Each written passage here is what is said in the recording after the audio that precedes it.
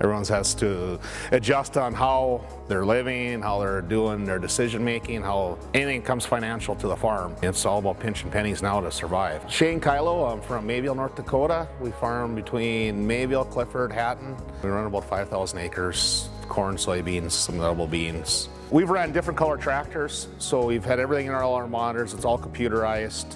And that was kind of the biggest downfall we had, is all the multiple color machines, trying to get all the information downloaded to see actually what we're doing. And a lot of times we wouldn't get it done or do it for a couple of reasons. Didn't know how, didn't care about it. And that's where when these guys came and talked to me about and showed me their program, how we can take everything, it was an absolute no-brainer. For what they charge and what we get out of the deal, it's absolutely huge. We do all our yield maps, all the planting stuff from speed, population, variety, all our harvest yield data. I mean, that's a huge deal. I looked at a bunch of the population stuff from last year, the seed finder. Last year we split our planter and we run a big planter, 24 rows on each side, and one of the products we were using, we picked up just about 8 bushels on it across a full section.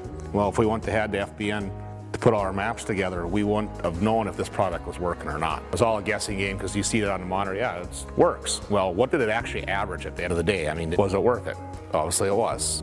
And they came in now this year too with the chemical program to help the farmers try to save some money on that end too. I mean, they got great people to work with that are knowledgeable, know what's going on, know everything about the farming industry. It's all about trying to save money and do it right. When prices are high and nobody really checked around, I mean, now it's a serious deal and everyone's got to pay attention to what they're doing. If you start saving $1,000, $2,000 here and there, at the end of the day, it adds up fast.